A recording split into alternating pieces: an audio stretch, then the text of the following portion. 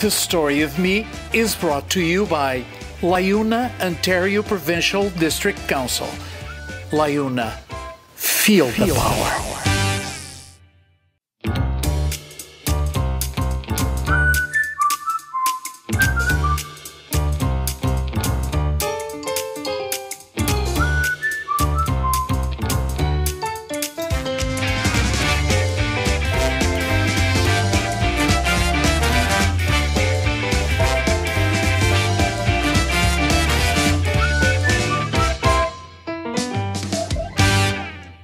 Greetings, love of dogs and languages, passion for education and teaching, uncompromising affirmation as a woman and as an educator.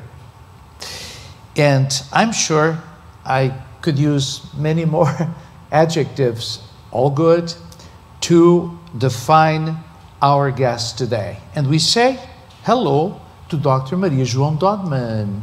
Hello, Bill. Good morning. Good morning to you. It's so good to see you, and thank you for being here. Thank you for the invitation. It's a pleasure. The pleasure is mine. Now, I said lover of dogs because in a previous conversation, you sent me a little picture as a child with a dog, which we will show. And I was impressed by the tenderness you expressed in that picture for that dog. I see you've got 3 dogs here. Are they all yours? No. The black one, Bruce, he's my grand dog. He only comes to visit and spend times with his Grammy. And then Lucy Lou in the middle, she came from the Azores 3 years ago. She's an immigrant. She is an immigrant. She has a very good story from rags to riches. Yeah. And Lilybird is the oldest dog, yeah. And she's a very nice girl. Where does the interest come from? I've always loved animals, and dogs in particular. In fact, that picture that you mentioned, it's a picture that I have in my office at York University. And at times people have thought that I was sponsoring a child in a third world country. Yeah. Because it is from another time. It's about growing up in different conditions from my cushy lifestyle that I have today. Yeah. And people mistakenly think that is some child in a faraway country. I asked the interest because as I look at where you were born and your parents, your father was not a farmer, so I'm assuming that there weren't a lot of animals around. Your mom was educated in a religious institution. So you had a religious upbringing, did you? Sort of. Yeah. I had to follow what was expected of us back then. Yeah. As young children, boys and girls, you went to school on Sunday, you did catechism. Those were all things that I always felt were disconnected from my real life. They didn't provide me the answers I was looking for in many ways. I think I was a difficult child because I had existentialist questions that could not be answered. You were curious. I was very curious, yes. I was very curious, and I did not think, at least back then, that religion would uplift me, but it would instead keep me in my place. So early on in life, you saw some of the abnormalities of religion, the contradictions. Of course, of course. Women continue to have a secondary status. That's right. In many religious institutions. So you were inquisitive? Were you a quiet child, or? I was a strange child, I would say. I was a fearful child. Perhaps religion did that to me too, also made me too aware of my own mortality and any sinful activities that I could be engaging in that today I know weren't sinful at all, but we were raised that way. But I had a strange awareness of death, and I think it's because when people died back then, it was very raw. It was right there. It wasn't like it is here. In your face. Yeah. So much in your face. So much in your face. You see someone's grandmother the day before, and the next day, there she is in a casket. And then she's gone. Yeah. You were born in an island of San Miguel in the Azores, but you moved to the island of Fayal at age 2. That's right. Your dad got transferred. Yes. You worked for the post office. And I mentioned that your mom was from Terceira Island. So you're Azorean true and true? Yes. As some friends tell me, I am Azorean of 2 islands. Yes. I am from San Miguel, but I was raised in Fayal. And unfortunately, I don't have that neat accent that people from San Miguel have. In fact, some days, shame on you. Sometimes I've been accused of not really being Azorean because I don't have an accent. Accents are wonderful, aren't they? Yeah. And I love the accents that I hear when I go back, and all the islands have their own peculiar accents. You said you were curious. Were you rebellious in any way? I think I was rebellious, but I was also smart and clever, and I could hide a lot of things that I could be doing that my parents and the other elders did not necessarily know about. Wonderful. In a story that I read about you in a book,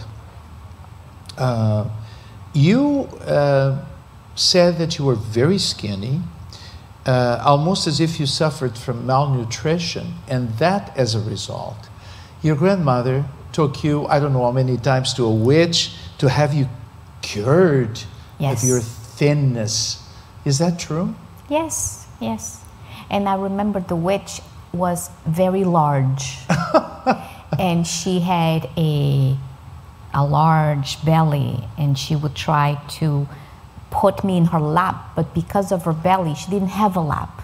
So her knees were right there. It was almost like she was putting me on a slide, and I kept sliding. And they would talk about me as if I wasn't there. It was an evil eye, possessed by another spirit. Were you cured? I was never cured. In fact, when I came to Canada, I thought I was this ugly duckling. I didn't know I was good looking until I came to Canada. That's when I learned. Yeah. How did that happen? You were a little insecure about your physical appearance, is that it? Oh, of course I was. Yeah. I was insecure about that. But I was insecure about many things, I think, because when you have an island existence, you know very little about the world. So I wasn't aware of what happened outside of the island. I was very curious to know. I think you were very curious, and I say this because in this story that I read, when you talk about Fayal, which is the island where you really grew up, you said, and I quote, "It was too small for me."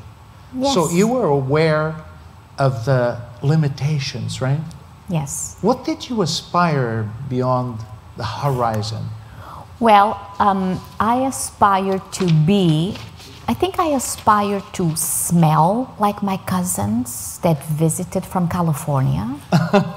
They were perfumed. The American smell. The American smell. I remember I was obsessed with raisins. They had I think they're called sunrise raisins. Yes, they come in these little red boxes. That they took with them. Yes, they used to take those. They used to take very eclectic things, from toilet paper to flour and raisins. And I had an obsession with these raisins. And the raisins stood for the American dream for me. The ability to eat raisins outside of a special occasion, for instance. So the raisins became almost like a symbol of something you aspired, something different. Different smells, different experiences, right?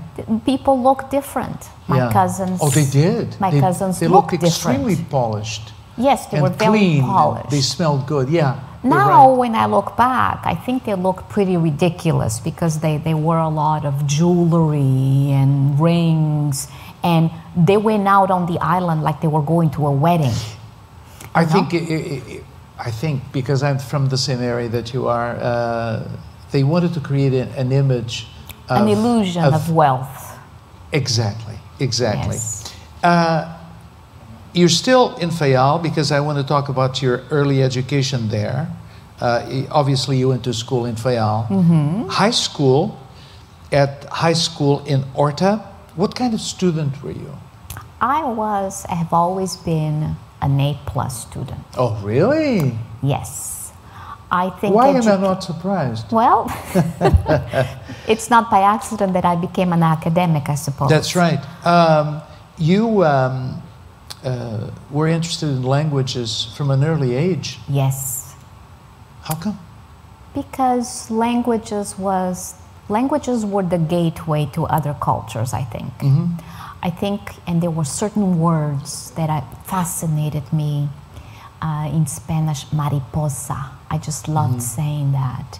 In English, cahoots. And I think I loved cahoots because I had never been in cahoots, so I wanted to be in cahoots. You love the sounds, eh? I love the sounds of languages, the possibilities that other languages offer for us to access the world, become more tolerant, more open-minded, for sure. Yes, I've known since I was maybe 10 or 11.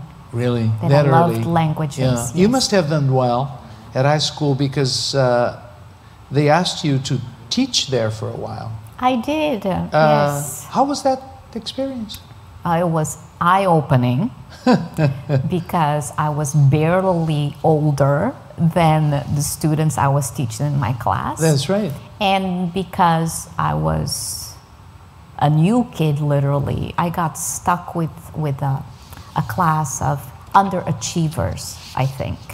Uh-oh. So, but I think that was a good experience for me because it taught me that everybody has different styles of learning, and you got to come up with angles to awaken their curiosity that are not necessarily the usual ways. And these were older students. By older, I mean teenagers, right? Yes. High school? Yes, many of them were preteens. Many of them had been, this was the second round or the third round that they were trying to do. But it was a good experience overall because I learned to be a better communicator. If all your students are great, then nobody challenges you. In some ways it was trial by fire, right? Yes, yes. Which sometimes is the best way to go and to learn. In '89, you came to Canada. And the obvious question is why? You have a teaching career in Portugal. Why come to Canada? I don't know if that would have led to a full-time position, but the island was small. Okay, we go back to the geographically, to the size. And intellectually. So I wanted to see the places that my cousins brought on postcards that was sort of like accordions. They would open it up. Yes. You remember those? Yes, of course. And I remember looking at those places and thinking, my God, there are buildings that tall? Yeah. How do people manage? How do people negotiate space in those large? So I really wanted to see the world. Yeah. Now, you came alone or? No, I married a Canadian citizen and I came to Canada. Okay. Did you intend to continue teaching here or not? No, again, I had no idea what I was getting into. I had to get a job. Yeah. I had very little skills as a young woman growing up in an island. I was 18 years old and I worked in factories. I was also a molly maid for a while, a job that I was hired because I was Portuguese. Okay. Only to disappoint my boss because he would say, "You are Portuguese, right?" But not Portuguese enough? My cleaning was not at par with his perceptions of the awesomeness of Portuguese cleaning ladies. So I was fired from that job because I was lousy at cleaning. I still am, but...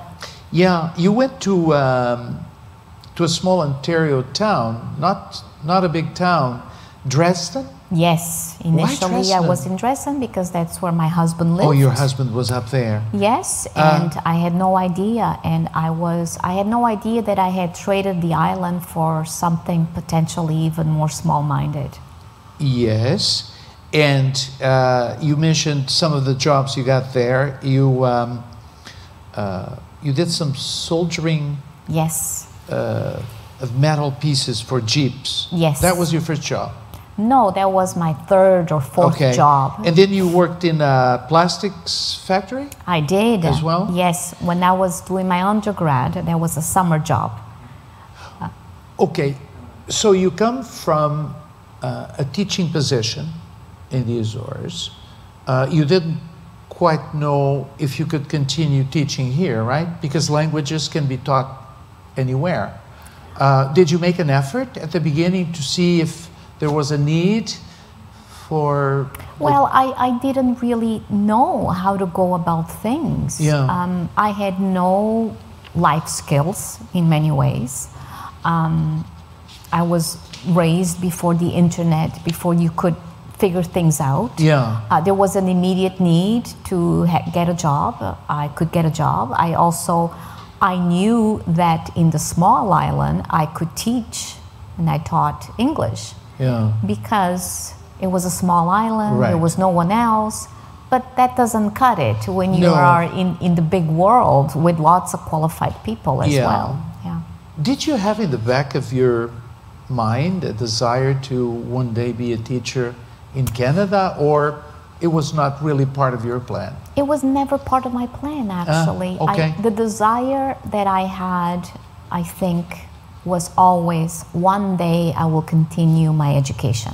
That was the only desire I had. Okay, so you had that. I did, yes. But you put it on to the side for the moment. Now, I also read about the fact that you, while living in Dresden, you tried to get involved in the Portuguese club of Chatham. So you tried to get involved in the community, but that didn't work? Well, it worked if I knew my place, I would say.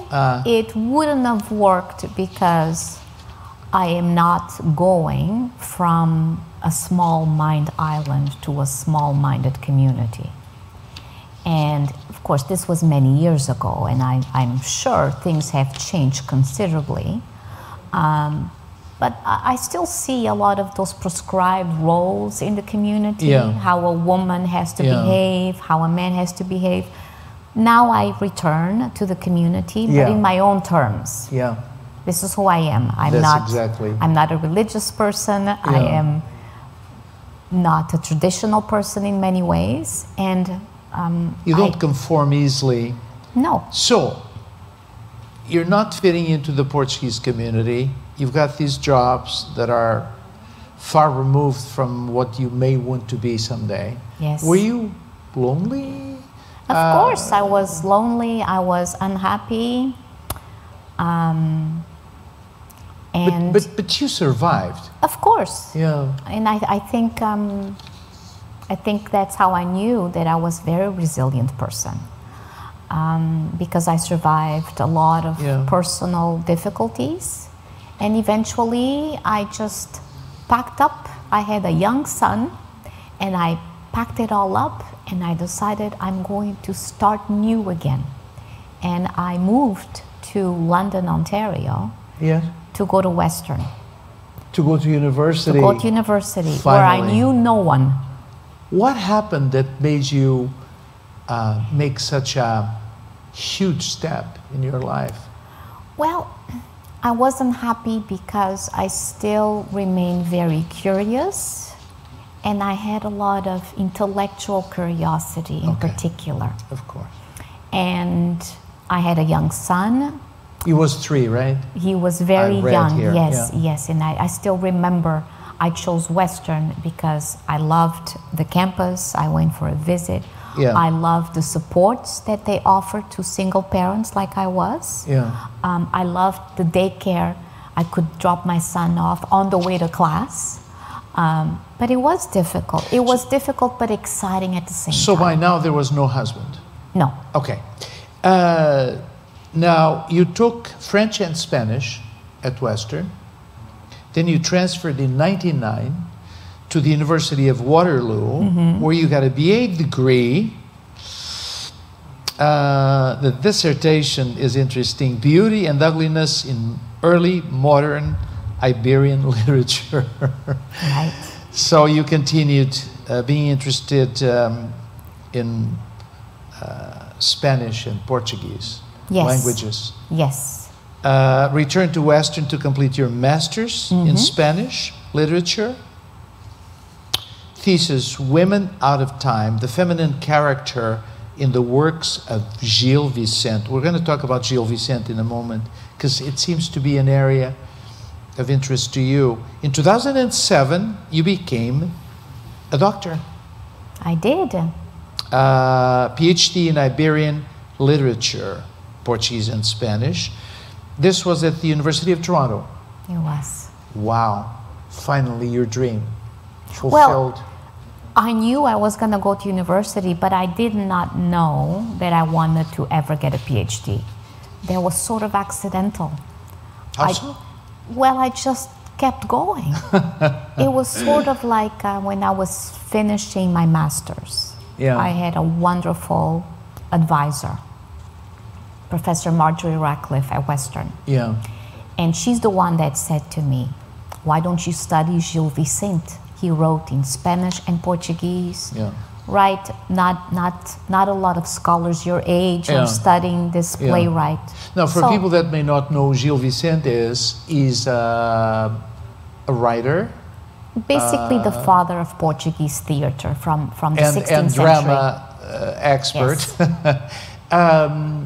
From Renaissance time? Yes, he's from the 1600s. 1600s, yeah. Very Sorry, influential. correction, from the 16th century. That's right, 1500s, 1500s, yes. Exactly. Okay, and you were saying this mentor of yours motivated you. Yeah, she just, when I was finishing my master's, she said, what are you going to do next? And I said, I have no clue. And she said, why don't you do your PhD? And I thought, hey, I never thought about that, but maybe. And sort of against her wishes, I applied to U of T. She wanted me to go to Madison, Wisconsin. She wanted me to go to the United States. You were rebellious again. I was rebellious again. To your advantage. Well, I think, you know, I had a family. You know, she was a woman. You wanted to stay here. I wanted to stay local, let's say, more or less, and I was accepted, and then I never left university again. Yeah. Now, that's right. From 2001, you became a teaching assistant at the University of Toronto. Then you went on to 2005 when you started your teaching career at York University. That's right. Where you are still at. And then since 2013, you've been an associate professor of Portuguese studies. That's quite impressive. You've gone through all these teaching positions to be an associate professor, eh? Yes. How did you do it? I have no clue. Well, I have a clue. I work hard. Yeah. I have worked hard. I have earned what I have received. I knew that, you know, I thought that I was going to have a different job, actually. I thought I was going to get a position in Spanish. Yeah. It didn't turn out that way, but I was perfectly happy. I actually got a job at York before I finished my PhD, so there was a lot of pressure on me to finish the PhD. Yeah. And initially I had a 3-year contract. So after the 3-year contract, I was told very firmly if you do not finish your PhD, you're not going to get a job here. So I did have to finish it. And then in 2008, they opened up a position, a tenure track position in Portuguese studies, and I applied like other people. And because I had worked hard, I was selected for the position, and then I got tenure in 2013. And since 2019, I've been departmental chair. Yes, you have. And you've really worked hard when you look at some of the things you've done. You've not only taught many courses, but also you have designed many of them, mostly related to the Portuguese language, introduction to Portuguese culture. Was this a first at York? It was not. Okay. At York, there were some courses on the books. But those courses that were on the books in 2005 no longer exist, or they have been redesigned. I've redesigned them all, pretty much. Redesigned. Introduction to Portuguese culture is now called Portuguese Luso-Brazilian cultures and cinema. Yeah, because you've also been involved with the Brazilian culture, the teaching, not just Portuguese but Brazilian cinema. Yes. Azorian culture as opposed to Portuguese, because there is a bit of a different culture in the Azores. There is, yes. And that, by the way, it's the only course of its nature in a Canadian university, the one that we have at York. You mean the Azorian culture? Yes. And it was designed by you? It was. Because I also felt that there was a lot of misconceptions about what it was like to come from the Azores, about the Azores in particular, and a lot of lack of awareness of the vitality of cultural affairs in the Azores.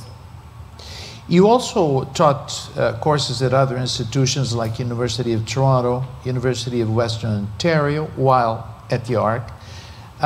Beginners and intermediate Spanish and Portuguese. You've taught at these institutions. Yes. So you kind of go outside York and you do these things at the other universities. Well, I've done before. Now I go outside of York when I do guest lectures, when I participate in conferences, when I'm asked by the community to contribute. I think that's an important part of being a person of service. I believe in service, and my number one community is the university community. That's why I believe in service, but also to give to the community. And you have, over the years, you've been involved in a countless number, and I mean countless, conferences, lectures, book presentations, workshops. You know, I counted close to 100 on your biography. We can't mention them by name, but I want to mention them by theme, because these themes of your work are as varied as your range of activities. The value of education, writing in the diaspora, vision of India. This is just to show the variety. Azorian identity in literature, the female situation in Gil Vicente's time. Now we go back to Gil Vicente, the theater man of the 1500s. Why an interest in this period and this personality? Well, I always loved the Renaissance because we see a lot of the shaping of what we know today starting in the Renaissance. Important discussions about the role of religion, important discussion about the woman question, what to do about women. The Renaissance man, a man that is cultured, that can hold a conversation, that can speak many languages. So I think a lot of those debates that happened in the Renaissance. A lot of the enlightenment at the time. Yes, and those debates I think still inform much of our discussions today regarding the humanities. Now, other themes deal with the human condition. You've already touched upon some of that. The voice of women, the plight of the immigrant, aging, grandparents. These are themes that I see throughout your conferences, lectures, workshops, so many concerns. What bothers you the most about the human condition? And we don't have 2 hours well, or we 2 don't days. have 2 hours. I was going to say, oh my God, where can I start? What really bothers you still today that concerns you to the point of going out and speaking about this, writing about whatever? I think what bothers me the most is how we have disconnected from our humanity. And what do I mean by that? When we live constantly online, when we obey a certain prescription in the way we look. I mean, my hair is a result of me challenging those stereotypes about aging in women. How we have forgotten what it's like to be kind and empathic. I think the social media, as great as it is, have also removed the human connection that we need. And because I work with literature, I think fiction is really a value today in terms of reconnecting with human emotions. I could say many more things, but yeah, I think it's that disconnection that the modern world has brought. Capitalism that goes unchecked. How when we purchase something in North America, we should think of how that is produced, what sorts of environmental costs are we engaging in when we go and purchase something that has been potentially made by a child in another country. So I think we don't stop enough to reflect on these issues. I think our lifestyles have gotten too busy. There's always something to do, something to post online, something to see online, but it's very superficial. It doesn't really account for human suffering, the ability for us to sit here in North America and not think that many women around the world don't have this privilege. So I think it is very important that when we can, that we all do our parts in informing people more deeply. Do I see a book in the future dealing with this theme? Well, currently I'm finishing an expanded English translation of Andarilla, loosely translated as Wanderer, my book, a little book of short stories. That's right, you're an author. Yes. On top of everything. Yes, a little book of short stories from 2016. So you're doing that? I'm doing that. I have another book project with a colleague in Norway, looking at representations of Canadian identity. I'm also working on my own book project on representations of female beauty in Renaissance. And I've started writing a novel about what it's like to be born and raised in between cultures, like many young people in our community. But that's a longer term project. It's a work in progress? It's a work in progress, And yes. you don't want to talk about the title or anything? It's too early? It's too early. It's too early. It will be inspired on a lot of the students that I've encountered throughout the years who are from Portuguese-speaking communities and who've had to maneuver a world that is different inside the house. So you're not only an author of these books, but you've written in articles, you've written articles in journals, chapters in books, you've done translations, articles in conference proceedings, prefaces, creative writing, articles in magazines, editing. Is there anything you haven't done yet? No. As a writer, you're pretty satisfied with what you're doing, right? I'm pretty satisfied that the minute I got tenure, I could devote my intellectual pursuits to anything I chose. And I have a lot of curiosities. So while the Renaissance is where I started, it is not where I'm going to end. Right. I think my pursuits are more looking at the future. I think I want to look more of who I want to be as a person now that I am getting older. Not so much what sort of professional I am, but what kind of person I am. What kind of person? I'd like to talk just a little bit about your community involvement, Portuguese community involvement. You've been heavily involved with Casa dos Açores, for example, the Azores House of Ontario.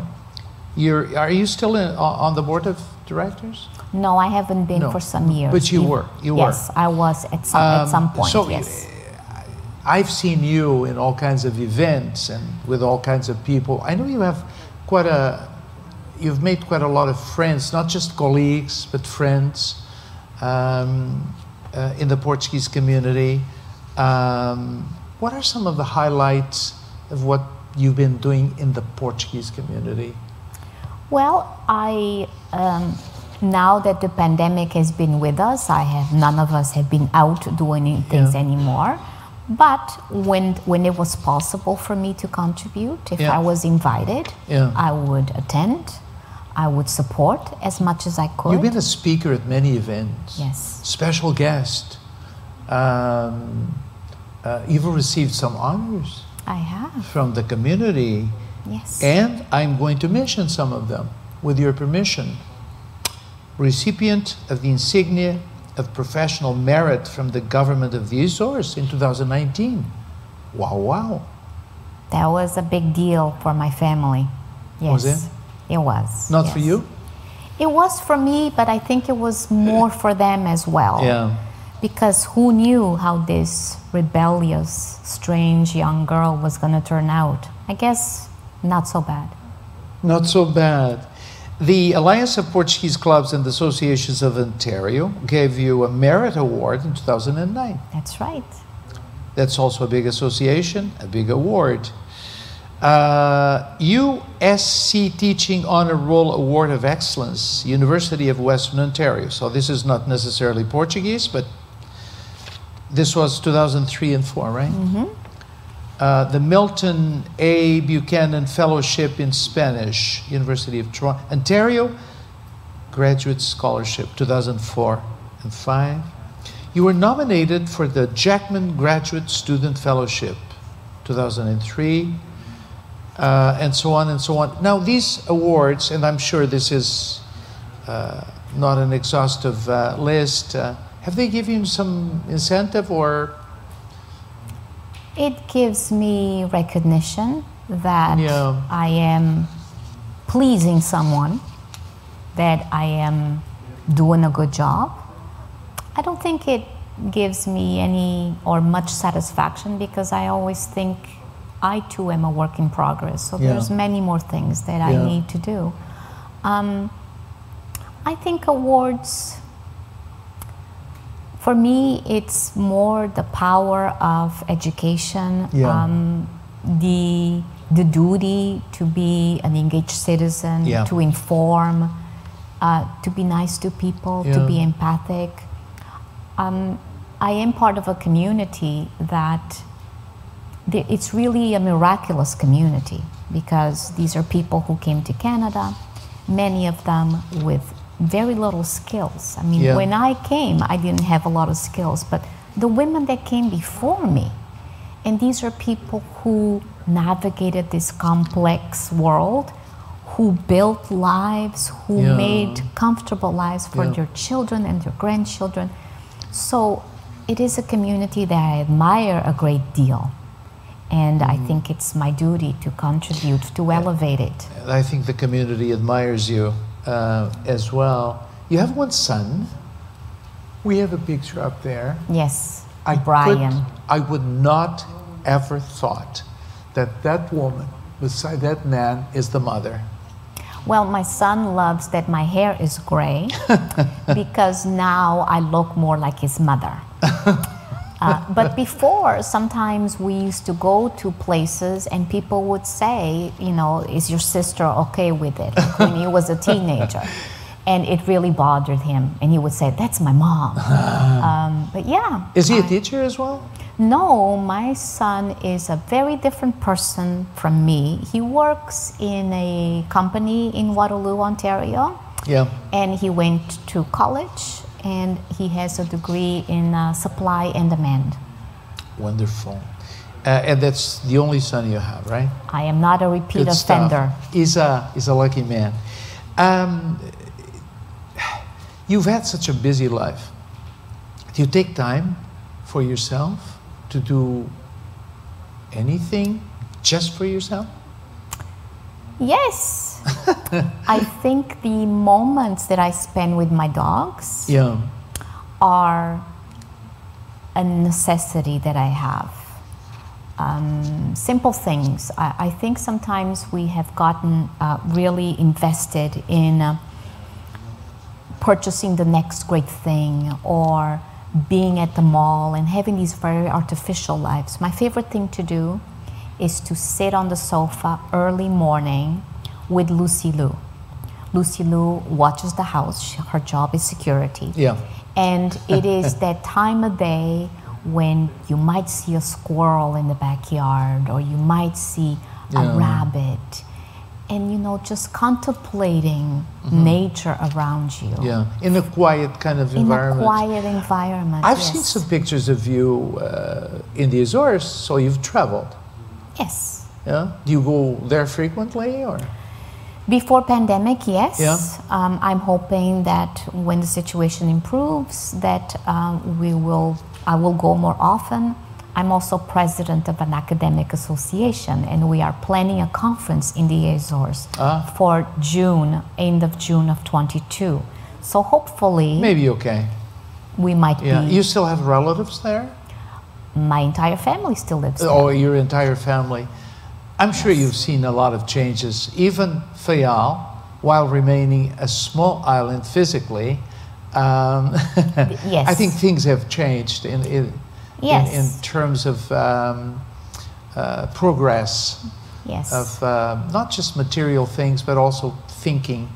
I think it's a more liberated country now, no? It is. It is. It's a very different. It's a very different experience that I have going back now than I did growing up in the 80s, right?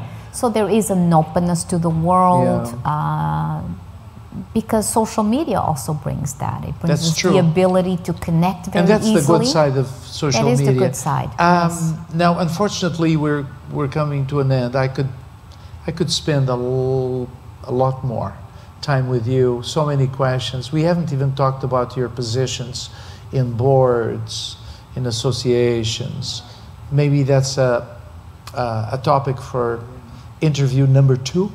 Sure. In the future. But I wanted to ask you about your opinion on the future of teaching of second languages in Canada. I guess it continues to be important, or are there some challenges ahead? Yes, we are at a crossroads. I think for the past few years we've seen neglect of the humanities and also of languages. Really? Yes, and I think we live in a world that is rather contradictory, which is we say we value cultural difference, which also obviously includes language difference, but at the same time we tend to think that English is king, that you can go anywhere around the world and you'll be fine if you speak English. That's an attitude that needs to change, and I think all the ethnic communities need to be more vocal on the importance of a second language, on the importance of languages to sort of like an onion, to peel the layers to understand those specific communities. Mm-hmm. I don't think we've been as vocal as we could. And I think we are missing the boat of what true multiculturalism is. Yeah. That is not an awareness that there are others, but a celebration of differences that includes languages. Yeah. Some work to be done then. Lots of work to be done, yes. Unfortunately, our work is done here for now. Yes. Thank you so much for sharing. your thoughts. Thank you for having me. And a bit of your life. It's been great to see you again. And hopefully we will see you for many, many more years, not just in the community, but in the academic world. For sure. Thank you. Thank you. And we thank the audience for being with us. Until next time. Thank you.